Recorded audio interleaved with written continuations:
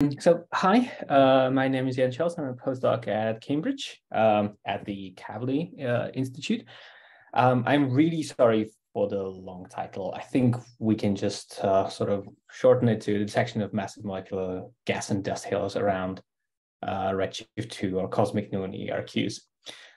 So first of all, why should we care?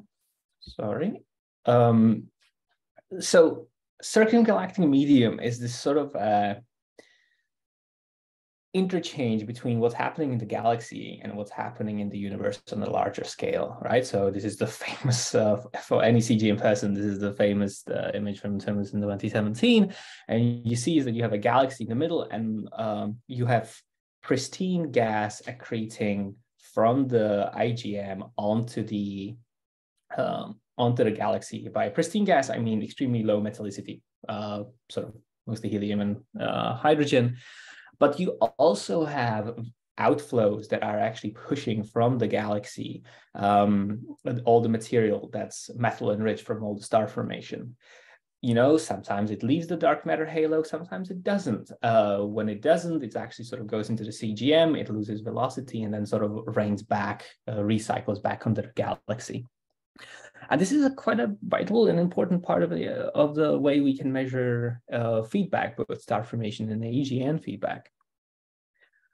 And there have been a number of previous detections of cold gas halos. This isn't at high redshift. This is not. Usually people use C2 emission line. The reason is that C2 at 158 micron is the primary emission line at far infrared to cool the ISM or gas in general. So it's incredibly bright. Fortunately, it also, because of that, it traces both atomic, partially molecular, and ionized gas. So it's not very good at figuring out exactly what sort of phase of gas it traces.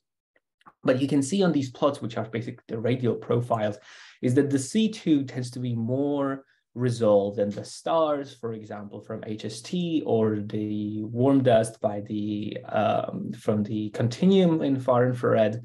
It's Fujimoto Seiji's work on the top left from the Alpine, and on the right you actually see these sort of galaxy mergers a little bit, MCO43, which would trade you excited but cold gas.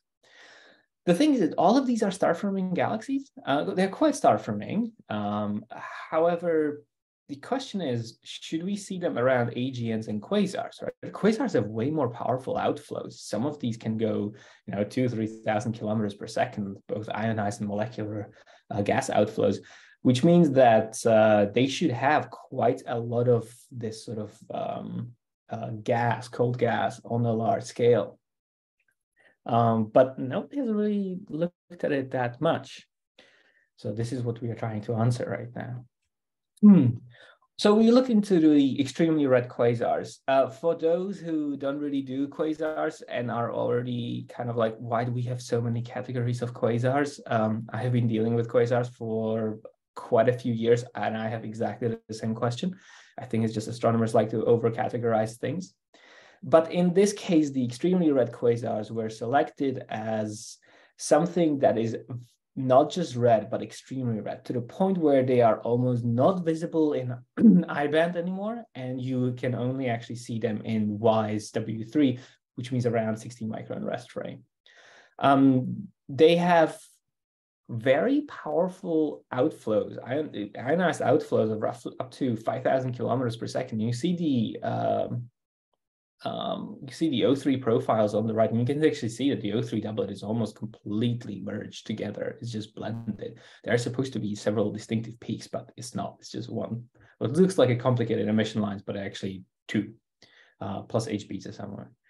And they are luminous. The bolometric luminosity is around 10 to the 47 to 10 to the 48 ergs per second. For those who rather prefer solar luminosities, we are talking 10 to the 13.2, solar luminosities and higher. Some people say that the reason why they have such a powerful outflow is not because they are special, it's because they are so luminous, and there's a correlation between the outflow luminosity and the luminosity of the quasar.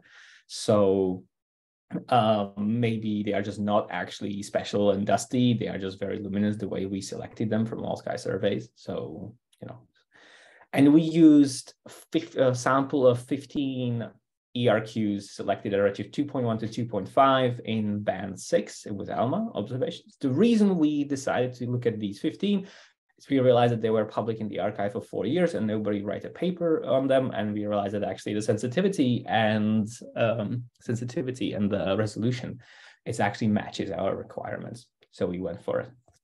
But there seems to be very sort of a uniform selection of extremely red quasars. Fred Hammond, who is the PI of this program, has done an extremely good job in selecting these quasars for the work. And these are just examples of somebody with an IFU who actually were able to look at the outflows in more detail. The band 6 at redshift 2.1 to 2.5 will cover the following emission lines. It's C1221, which is tracing your cold gas at around 40 Kelvin, CO7-6, which is tracing your temperature of around 150 Kelvin cold gas. So from my perspective, as an IFU of optical IFU person, these are still extremely cold. Then you have your water transition, which is tracing a roughly 200 Kelvin gas, but extremely dense. You actually need a very high density in order to have water emission.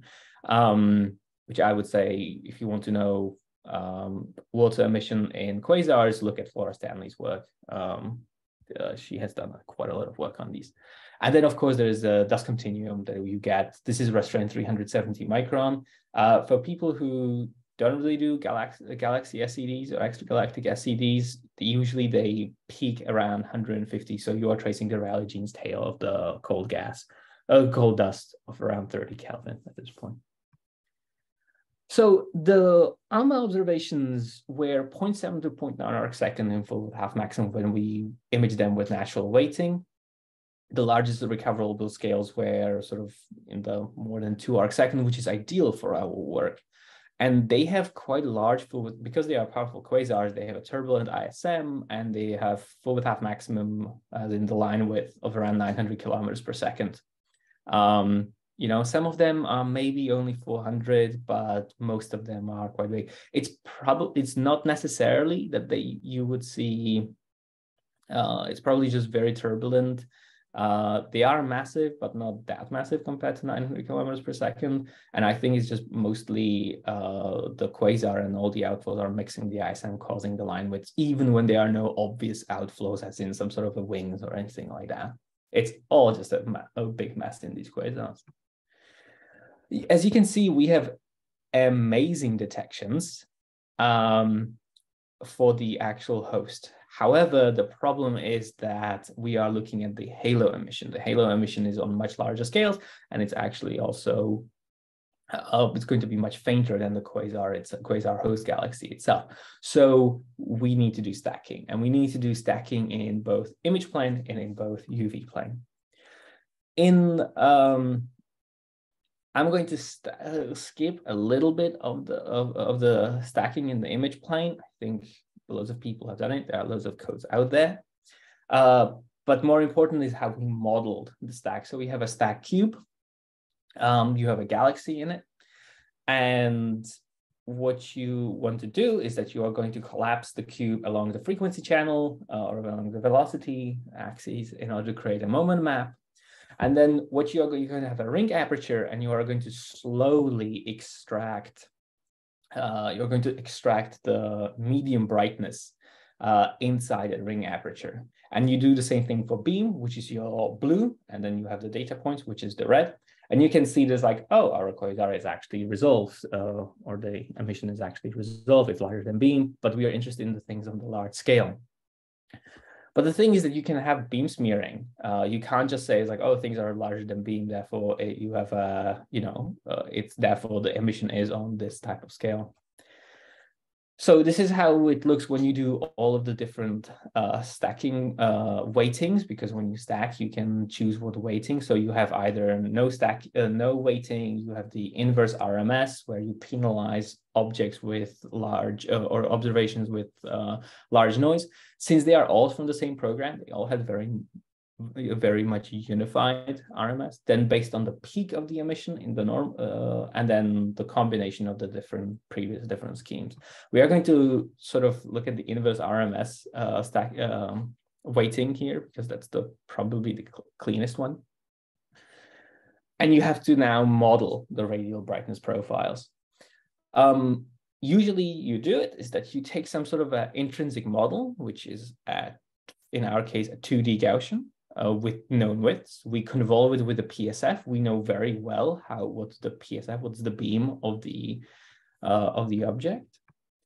Then we calculate we have some sort of a convolved model. We calculate the radial profile for this model. We then compare it to the data using MCMC algorithm, and that way we can actually find the best fit of the intrinsic size of your object. And then you can do more complex models. So for example, you do two different Gaussians with some sort of one has one size, the other one has a different size, and then there's some sort of a ratio between them. Okay, so it turns out we need actually a secondary source. So this is your C1 stacking.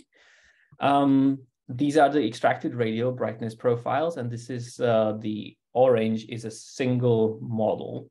It's a convolved model, but it's a single Gaussian component. And the green bits on it are your residuals. And you can see that in large scales of something above 1.2 arc-second, there are quite a strong residuals that you see. And therefore, you would say that there is some sort of emission on large scale. And when you fit two different Gaussian profiles, one sort of corresponding to the quasar host galaxy and another one to the, let's call it halo for now, then you get much better residuals. The same thing is for CO7 to 6. You can actually see that it's quite strong in there. And what's interesting is the same thing is for the dust. I need to speed up. And we inferred the mass of the molecular gas in the halo around 10 to the 10. So 20% of the dust and the gas supply are actually in the halo. You can also subtract the quasar host galaxy, and you can actually see that there is very much an emission on scales of larger than sort of 3 arc-seconds in diameter. We also did the same thing in UV plane. Ask me more. We used the UV stacker from the Nordic Arc node.